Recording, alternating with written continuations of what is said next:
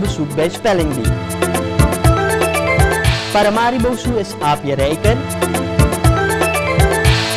En padvinders krijgen jungle training. Hey, fijn dat je weer kijkt naar jouw 10 minuten jeugdjournaal.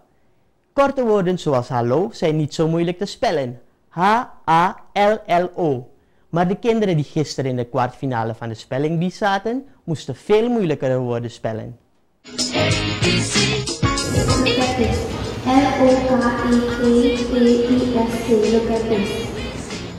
Goed. Ik ben goed in spellen omdat ik heel veel lees, zodat ik die woorden dan daardoor ook ken. Ik vind het leuk aan spellen gewoon het nieuwe woorden leren. Het is goed voor je taal, Nederlands, en het ontwikkelt je woordenschat. O-S-E-K-S-U-E-E-L, homoseksueel. Goed. Spelling Bee is een wedstrijd waarin kinderen foutloos woorden moeten spellen. De kinderen die de meeste woorden goed spellen, mogen door naar de volgende ronde. Goed, vierde woord. Het is het doel om onze jonge Surinamers te helpen om beter te leren spellen. Maar het moedigt ook aan het gebruik van een woordenboek. Juist de uitspraak leren van woorden. Hun woordenschat verruimen. Ik denk wel dat ik kans maak om te winnen. Waarom? Omdat ik al mijn woorden heb geleerd. En omdat ik lang heb geoefend. Mijn kans is misschien, ja, ik weet niet precies. Ik zou het echt niet weten. En we weten het nog steeds niet. Want nog voordat iedereen aan de beurt is gekomen om te spellen, gebeurt er buiten een ongeluk. Een grote hijskraan is tegen de glazen voorkant van de congreshal gevallen. Iedereen moest daarom zo snel mogelijk het gebouw verlaten. Het is nog niet duidelijk wanneer de kinderen die nog niet gespeld hebben, dat alsnog kunnen doen. Gelukkig is niemand gewond geraakt, maar de congreshal heeft wel flinke schade aan de voorgevel. De congreshal is gisteravond beschadigd door de val van een grote kraan. Tijdens onderhoudswerkzaamheden aan het Onafhankelijkheidsplein verloor een grote kraanwagen plotseling zijn evenwicht en viel tegen de gevel van de congreshal. Het is niet duidelijk hoe dit precies kon gebeuren. Waarschijnlijk was de grond waar de wagen op leunde te zacht. Het duurt niet lang voor de politie ter plaatse is. Iedereen moet aan de kant als de grote kraanwagen weer naar beneden wordt getrokken.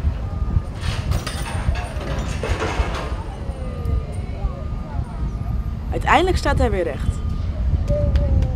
Alleen aan deze schade van de congreshal is nog te zien wat er gebeurd is.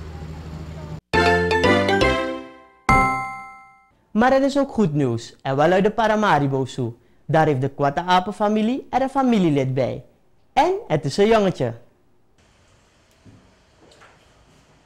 Ze hielden de moederaap al een tijdje in de gaten, want ze had een bolle buik. En gisteren was het dan eindelijk zover. Toen is het kleine aapje geboren. Eerst wordt er gecontroleerd hoe maakt het moeder, is hij gezond, voelt hij zich fit en ook een kleintje. Gisteren had ze geen melk, dus we probeerden het kleintje dan handmatig te voederen. In de eerste instantie liet de moeder wel toe, maar daarna niet meer. En gelukkig heb ik vanmorgen gezien dat de moeder wel melk nu begint produceren. Als we werpen, krijg je altijd bloedverlies.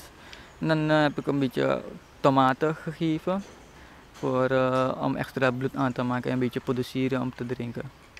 Dat vinden ze wel lekker. Kwatte-apen zijn 7,5 maand in verwachting en krijgen gemiddeld 1 keer in de 4 jaar een babyaapje. Het is heel bijzonder dat er in gevangenschap aapjes geboren worden. Dit is het derde aapje sinds de apenfamilie op het eiland woont. Daarvoor woonden de kwatte-apen uit de zoo in een kooi.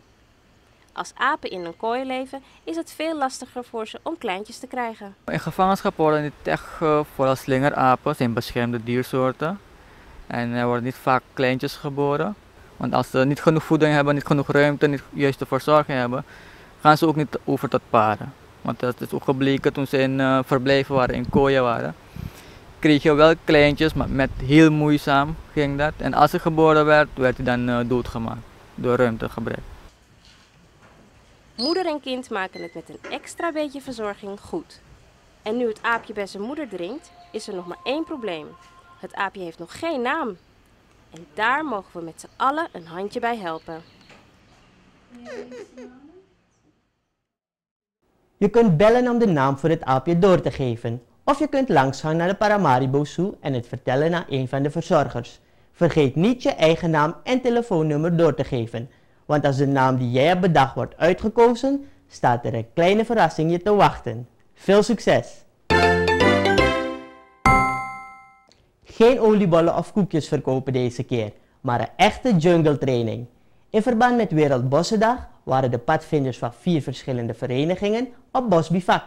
Tempo, tempo, tempo, bijtrekken, bijtrekken, bijtrekken, we zijn aan tijd gebonden. We hebben niet alle tijd, Als padvinder hoor je het bos heel goed te kennen.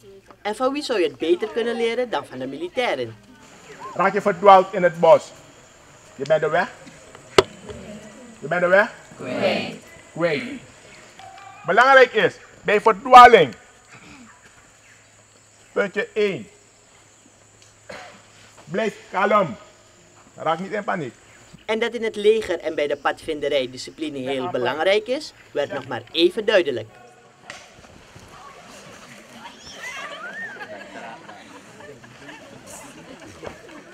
Goed zo. Goed zo.